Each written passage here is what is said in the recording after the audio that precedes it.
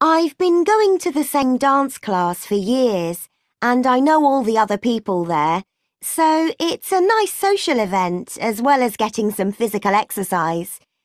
As for sports, I'm not very good at ball games and I don't really enjoy them. But I love athletics, both track and field events, whether or not I'm good at them.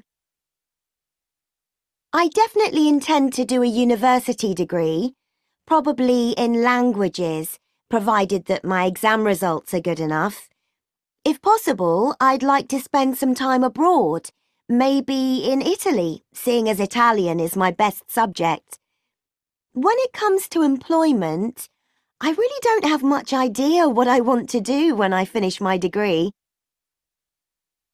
I try to be as honest as I can, and I'd like to think my friends can rely on me to be there when they need me.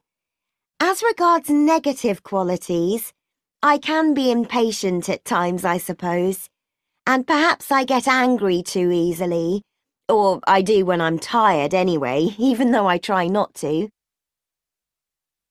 I'm not a big fan of junk food, so I hardly ever buy it.